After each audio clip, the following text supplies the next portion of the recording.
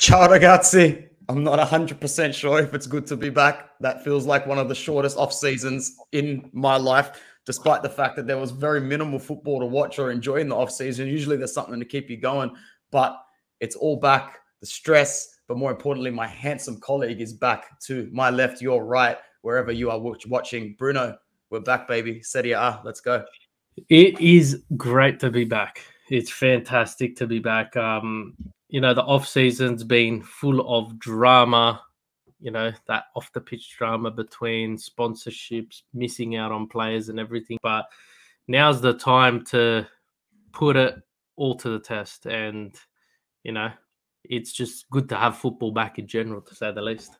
It is good to have it back in general, man. Not just Serie A, but to have all football back in general gives us something to do between the hours of midnight and 6 o'clock in the morning here in Australia, man. Nothing that we'd rather do. So in this video, we'll cover Inter's work in the off season very briefly because we have been updating it regularly on this channel. We'll take a little look at last year's Serie B champions who are now back in Serie A, looking to survive the drop. That would be their be-all and end-all goal. We'll talk a little bit about some of the players that might give Inter a hard time on the weekend, a bit of a prediction, and then into Serie A fantasy as well. So my first question to you, Bruno. We're into a new season. We've got a decent amount of players available.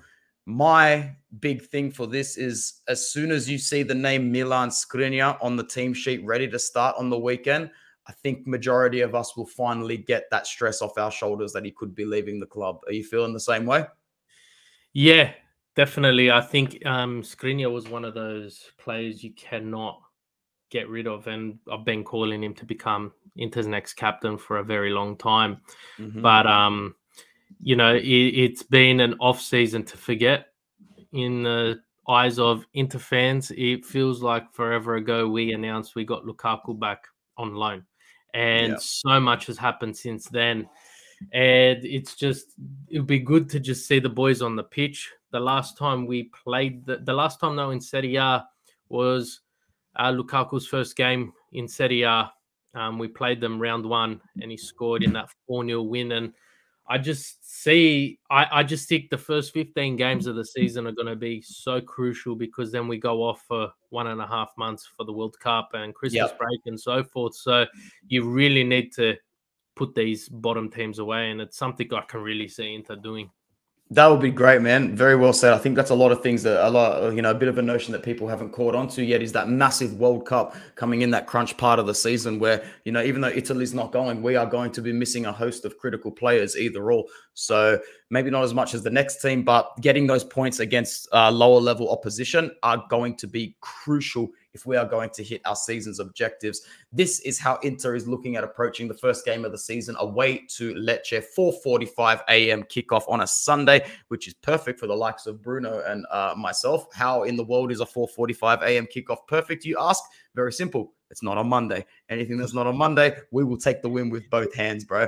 Looking at this lineup, man, it's hard to be upset because when I do look at the one player that's missing in the starting lineup, it looks as though we've done our job to make sure someone's there to replace him. Not having Marcelo Brozovic in the starting 11 last season, well, you might as well just scratch off the W and call it a draw at the end of the day. But now we've got a very, very promising replacement, Vice BROZO in ASLLANI. And I'm actually excited to see this guy cook because he's very talented. We watched him at Empoli. He's been good in the off season. What better way than to introduce him to top-level Serie A football than to debut against a team that we should be putting away, Bruno? Yeah, it will be a great confidence boost for these players. A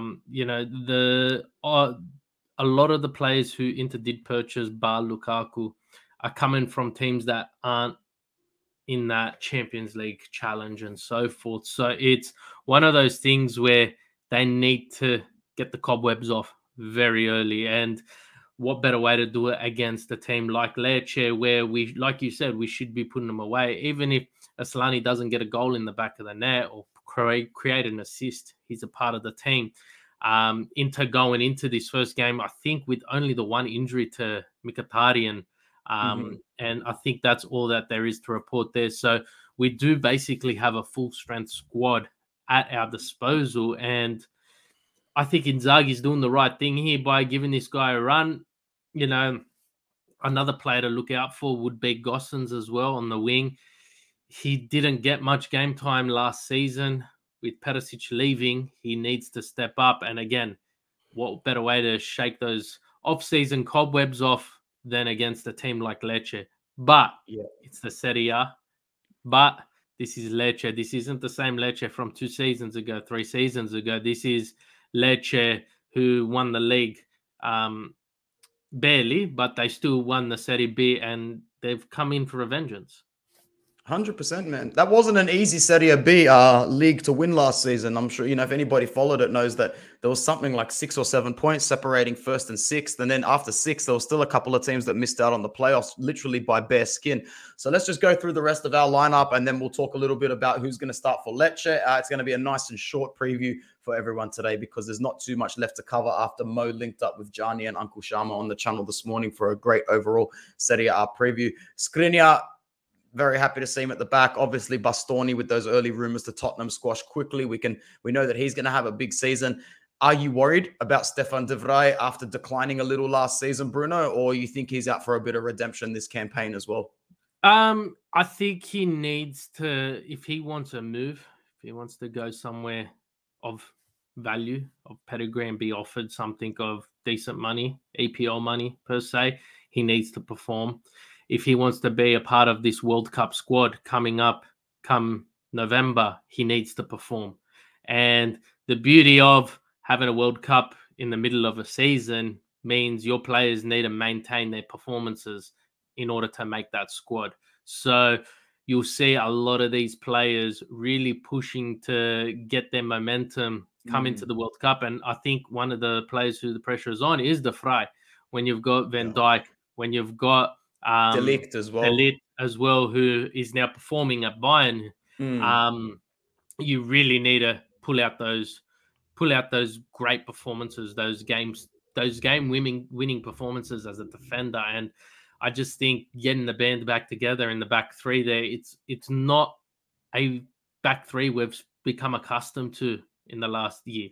There was a lot of off the field drama with a court case for de Vrij, injuries, and all of that. So, look, I think he needs to perform, but I also think the fact that Bremer wasn't secured in the off-season, Inzaghi's really putting his faith into de Vrij, that's for sure. I think you're right, man. I think you're very, very right. Another eye-catching Dutchman on that field where I was honestly convinced if there was going to be a big sacrifice this market, it was definitely going to come from Denzel Dumfries. I thought United under Ten Hag would be very, very curious. I thought Bayern, he fits their system perfectly. He'd absolutely thrive in a Bundesliga, stat padding on that position. And then obviously you had the interest from Chelsea as well. It looks like with the 20 million we've wrapped up for Pinamonti, plus looking to send Casadei out as well for probably around 9 to 10. We might have just bought ourselves another year. We'll talk about the doom and gloom of the next summer mercato when that comes around, as I'm sure we're all looking forward to. But as of right now, big bad Denzel will be starting against Lecce. And as I said to you over the phone before we got on camera, if I see a player starting for Inter against Lecce, we don't usually expect Marotta or Zilio, and definitely someone like Inzaghi after the hand he was dealt with losing Lukaku so close to kickoff last season. They're not going to stand for one of these starters leaving after match day 1. Skriniar and Dumfries are probably here. Dumfries at the very least until January. So big up Denzel. I reckon Denzel Dumfries is going to really enjoy having Romelu Lukaku up there moving around. Yeah, look, I agree 100%. Seeing Skriniar on the field gives me that confidence that he won't be sold. And the price that Marotta set for him has really ruled out almost any other team other than PSG who aren't willing to meet it. Chelsea, on the other hand, they've still got a lot to do this transfer window. These new owners have come in with a point to prove, and there's a lot of rumors for a lot of players that they're going for. So it would not surprise me after match day 1, a nice offer comes in at 20-25 million for Dumfries, and it might be an offer too good to resist from the likes of Zhang. There was rumors that Chelsea were going to bid 30-35. So I don't know if we'll take anything less than that now, unless you think we're going to get proper desperate on the last day. Yeah, look, I don't think unless you know, there's some confidence that there will be another quickfire signing, but I've always been against it. The transfer window overlapping the start of the season. I feel you should start the season with your squad and not still have that chance to offload a player or buy a player. So essentially, I think the only player that has any bearing on leaving the squad come transfer deadline day would be Dumfries. And I really only see him going to one place, and that's Chelsea. But Yeah. again, they've got their eyes on a lot of players, and I think Dumfries is a bit lower on their list and not as much as a priority. In saying that, if he stays with us and Netherlands have a fantastic World Cup campaign come January, that 25-30 million is looking more like 45-50 million, because we all know how player prices get inflated so much after a international competition. 100%. And now you're thinking like a Beppe as well as a Bruno. Lula up front. I'm excited because at the end of the day, we really needed to make sure Eden Dzeko wasn't having to put in a 95-minute shift as a number 9. And right now we've got a 90 who should be able to put in 90 plus 5 in stoppage time as well in Romelu Lukaku. Big Rom is back. And I think I said this a couple of times while he was under Conte in match previews. I don't care if it comes off Lukaku's ass and goes into the back of the net. As long as he gets on the score sheet, that guy's confidence stays up all the time. This could be a good game for Rom to get a goal or two to kickstart his Inter campaign. Look, I don't even think a goal's what he needs. I just think he's got the respect of most of the players on this pitch already. And I just think he needs to show that he's picking up where he left off. And all the rumors of, you know, everything that happened at Chelsea over the last 12 months have now subdued, and he comes out and he shows, well, this is what I'm capable of. I think that, honestly, it is a big, big move for him coming into the squad match day 1 with, you know, the Curva, who they've come out and said, we're glad you're back, but we don't trust you. You need to earn that trust and respect back. And I don't know, a lot of people who are Inter supporters know when the Curva makes a point, they mean it. And they did it with Icardi, and we saw what happened there. I just think Lukaku's he's cut from a different cloth compared to Icardi, and he's not got to do it for himself. He's got to do it for the supporters as well as the team behind him. At the end of the day, yeah, he moved. Yeah, he put Inter in a better financial position at that point in time, but they've brought him back. And, you know, yeah, we brought him back on loan, but we're paying everything. So, you know, we need to treat him like he's our own, and he needs to be treated like he is our own, and he's got to put performances like he is our own. So at the end of the day, yeah, getting on the score sheet, I think he scored the 3rd goal in that 4-0 round 1 fixture last time. If he gets on there, even if he gets an assist, we just want to see that Lula connection happening again. It was against Lecce as well, wasn't it? That's crazy. That was the one where Candreva scored the 45-yard and made the face at the camera. I remember it now. I completely forgot it was against Lecce, actually. There you go. How ironic is that? Speaking of, Sky Italia had an absolute mare with this lineup. Maybe they're sponsored by Digital Bits this season. I don't know. But anyway, we've got a good signing for them is Falcone in goal from Sampdoria. He had a decent season for them last season. I actually think he has a good one against Lecce. There's a couple of players in this side where even if Lecce get relegated at the end of the season, a couple of them will be looking to fit a move elsewhere. I don't know too much about the players besides Gabriel, who's coming from Spal, Di Francesco as well, who's played for Empoli, Frabotta, who most notably in the squad is on loan from Juventus, and he actually looked very happy holding up those pictures of the Lecce jersey, probably because he knew he'd get absolutely no minutes under Allegri. So it is a good move for Frabotta, and I think he will actually cause some problems this season. But the number 42, keep an eye out for him. I don't know how to pronounce his name properly, so I'm just going to go with what I've heard online. Humand or Holmand, something like that. Danish player. He's actually been on the short list of a few big clubs in the world. Inter was one of them about a season ago. So he's already played for the Denmark under-21 side as well. Coming from Copenhagen, he's got a pretty high ceiling, this guy. He's into his 2nd year in a 4-year contract at Lecce. I expect him to create some trouble in midfield for us, especially with Brozovic being out in this one. but I think our physicality will be able to, outdo them for the best part about it.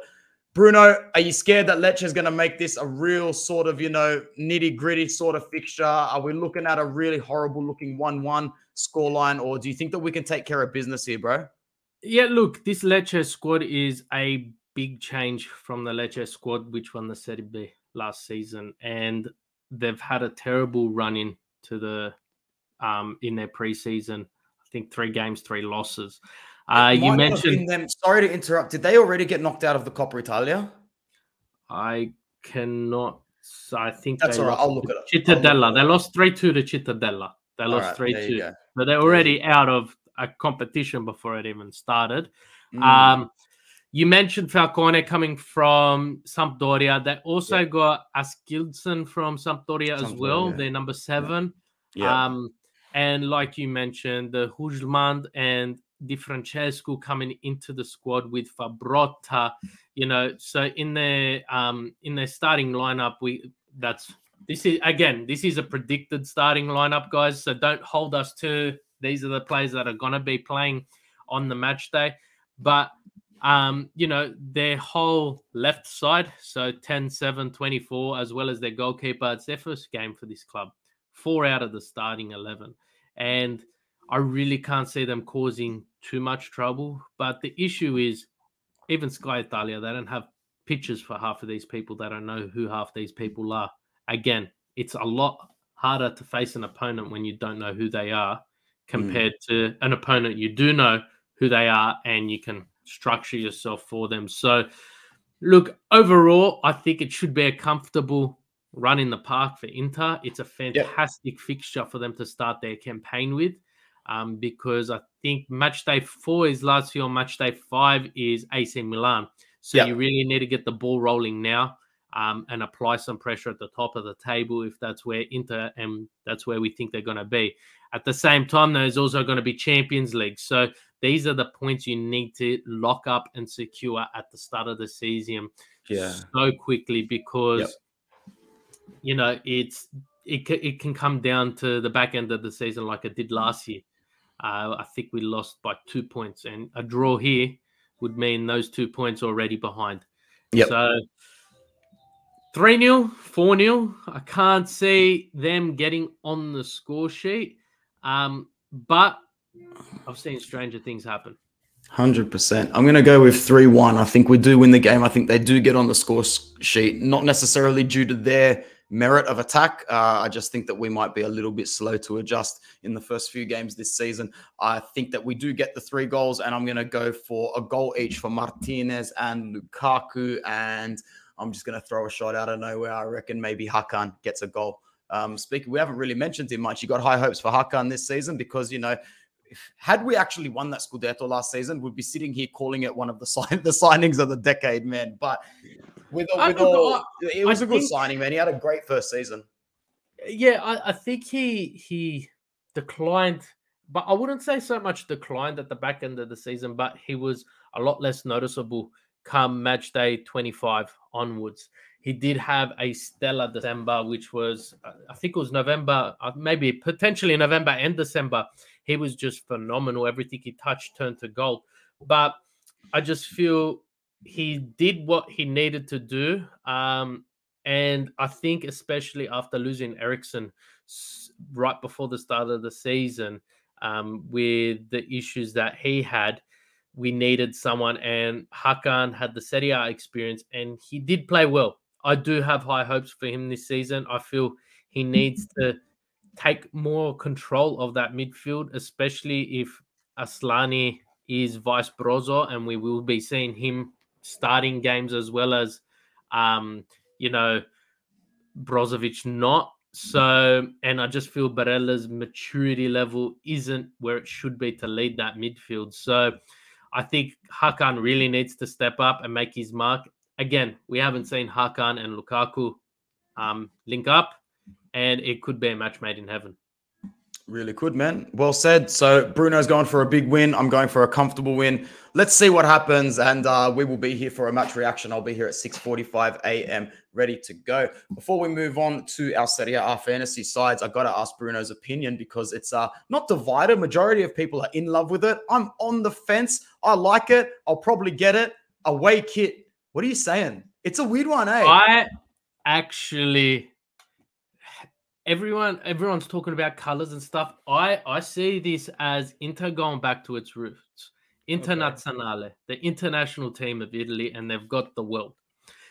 There's a bit of criticism that the badge is over Italy. Well, you really got to understand the badge is over Italy for the simple fact is they're an Italian club and they owned Italy not last season, the season before. And they plan on owning Italy again. But I think it was a South American team went with something similar. It was a white and gray. And it might have been Atletico Mineiro, man. I'm not too sure. Atletico Mineiro. They and Owen and it was in their series. It is very similar to this. Yeah. I love it. It is something different. That's what you want to see with your away jerseys. You want to see something different to play in. You look at Man City. I don't know if it's their away kit or their third kit, but it looks like an AC Milan jersey.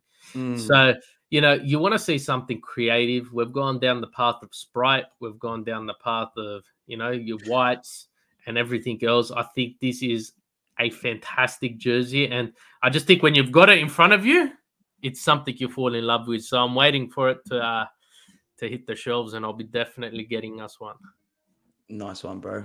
Much gratitude in advance. We are 2 members away from having 100 signing up to our fantasy league. So if you are someone that's watching this video and you haven't signed up for our fantasy league, do us brothers a favor and make sure that you are tipping us over to triple digits. It's going to be a very, very good, fun league this season, which we're going to get kicked off right now with the banter. Code is up on the screen, D0FT4P94. You can see it scrolling on the bottom, and it's also in the description of the video. You're going to go and sign up for the Serie A Fantasy Worldwide League. But most importantly, make sure you pick your team carefully. Keep one eye on the rest of the Mercato. I've got one eye on Giovanni Simeone making a late move somewhere else. But as of right now, Bruno, I'm pretty confident I'm picking up points. Rafael Leao is a forward. He's not a midfielder. But that little hack is going to pay some dividends. Let's hope Cristiano Berardi is scoring as many goals as he was last season. And I've put Bremer there for the double-edged sword. If he plays well, I get the fantasy points. If he plays crap, I get to banter the Juventini for another week about signing that player. But what do you think about fantasy this season, man? That's my team up there. I'll leave it up for about 10 more seconds, and then I'll go and quickly search for yours. Yeah, look, I think fantasy is a great way to just create that extra banter. And it sort of forces you to do your research into other teams as well. So Ranocchia there at Monza, it had to be done. You had to get that done, didn't you?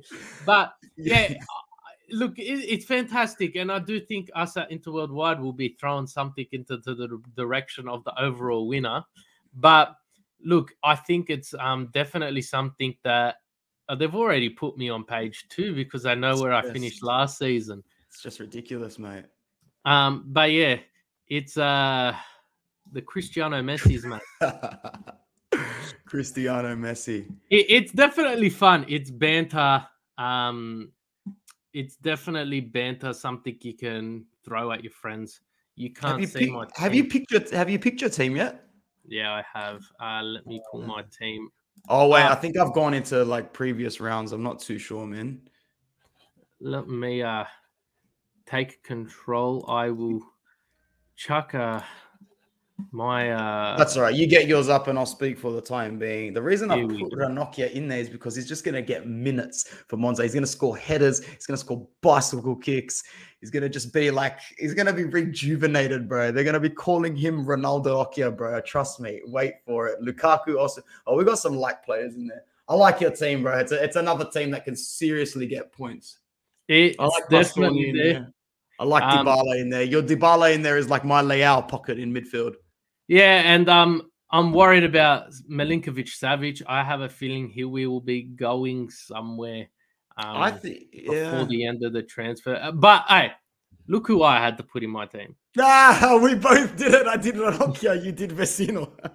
I had to have Vecino there. But yeah, look, it's very hard come start of the season because there's been a lot of internal moves within the Serie A. So whoever played well at one club, you don't know they're going to play the same at another club. So it'll be very interesting to see how overall goes. But we're going to have a lot of banter this season because you know what? I'm not joining match day 20. I've joined from the beginning. I can't believe this Vecino merchant is still going, bro. I can't believe you're still going with this, man. Hey, you're look, very loyal. I have to be loyal. We got rid of Pinamonti for 20 million. That was this morning. Next, we'll be saying Gagliardini's going. And, you know, I don't need my heart broken twice in the one season. Who knows, man? Maybe they all end up doing so well that our fantasy team ends up looking like Pinamonti, Gagliardini, Vecino, Ranocchia. All of a sudden, your banter era Inter is now your high-achieving fantasy at different clubs.